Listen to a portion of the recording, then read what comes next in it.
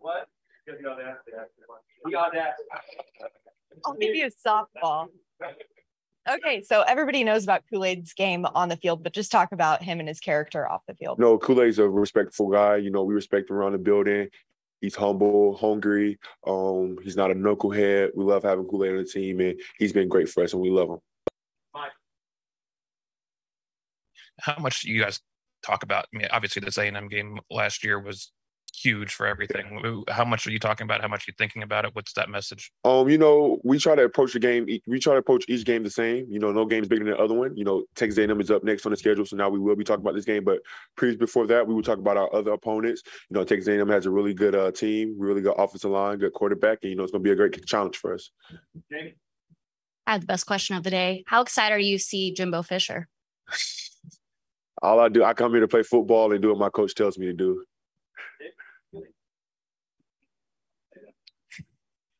Hey, Will. So they actually had to play two quarterbacks on Saturday because of an injury. What are the challenges of preparing for two guys, whether it's because of injuries or just, a two quarterback system, but just what are the challenges there? I don't think it's a challenge at all. I think the coaches are doing a great job. That's for them to handle. Miro's been doing a good job. He stepped up big time for us in the game in Arkansas. Bryce was there on the sideline, being a great leader that he is, helping Miro, helping the offense get going. So, they're going to continue to do whatever they got going on that side of the ball, but it's going to be good for us, whatever they do. Kool-Aid stepped in for Brian Branch after went down with injury in the star position. Just talk about the versatility of the defense and how different guys are kind of filling different spots at an emergency time.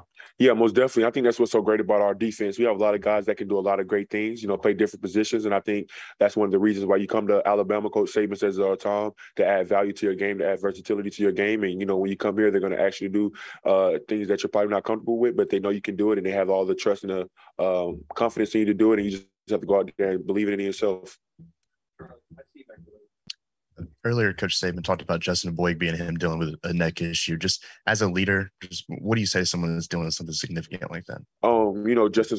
Justin is a great player for us. He's been doing a really good job. The guys in his room, they've been doing a really good job. DJ Dell, Byron Young have been helping those guys get going. So I don't think there's going to be any problem for us. Justin was great. The young guys are still learning. They're still doing a good job. So, we'll see how that goes. Hey, Will. So no need to be said, but obviously in the off season, there was a lot of talk between your coach and Jimbo Fisher. Yeah. When you guys, the focus is on the field, I get that. But when you're playing and you can silence all that noise with your play, how can you describe that feeling when you just let it all out there on the field? Yeah, like I was saying, I come here to play football. I don't come here to write tweets. I don't come here to go back and forth, on the thing. People may try to, make it a big thing, but at the end of the day, I have a scholarship to play football. Coach Saban brought me here to play football. He brought us all here to play football, and that's our job, to go out there and make sure that we're being our best versions of ourselves on the field and make sure that we're playing up to the Alabama standard. There's been a lot said about Jalen's speed, but how tough is he to tackle? And do you have maybe a memory from maybe scout team when you were allowed to hit him more? I don't have a memory, but he is very hard to tackle. He can move really well, has great feet. He can escape the pocket. But I think it's the older you get and the more you go against him, now you have to say you can't get pushed by the quarterback. So when we all go against him on scout or anything like that, we all know that we have to play level. We can't get pushed by. We can't open up big seams and stuff like that. So yeah. Okay. What did the fourth quarter against Arkansas on Saturday kind of say about the poise and composure of this team on offense and defense that y'all were able to kind of bounce back after a rough third quarter? I was telling the team, Henry was telling the team, all the older guys, we were telling the team, we've been in situations like this before. We know how to deal with these situations. All offseason, Coach Saban does a great job putting us in these type of situations. We have fourth quarter program. And I think one of his biggest messages is just win the fourth quarter. And I think that's what we do a really good job of, trying to win the fourth quarter. Jahmyr and the offense has had a bunch of really, really long runs this season. One, has that ever happened to you guys when ones go against ones in practice? Oh, of course. It's iron sharpening iron. They're going to win some. We're going to win some. But of course, we've seen that.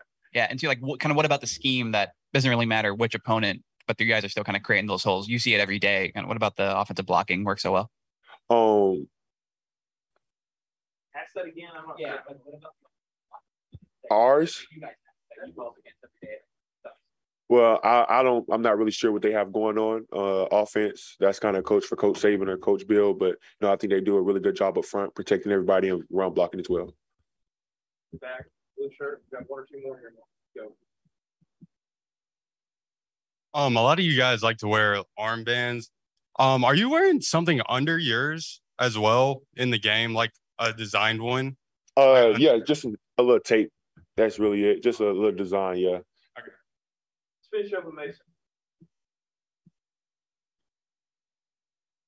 You've had a chance to compete against a lot of Alabama running backs during your career here, but they talked about Jahmyr Gibbs' maturity as a runner. Just what do you see from him in practice? Not only just the natural talent, but just his IQ and his maturity. Yeah, he's very smart. The way he can, be patient and wait for holes to be created, and his initial burst. I think that's something like we watch on the jumbotron all the time. Like even if it's at home game or away games, like we'll see him, he slows down, and then he just bursts out of nowhere. I think that's one of the greatest gifts God has given him, and it's been great. And we love having him on our team. Thanks. What?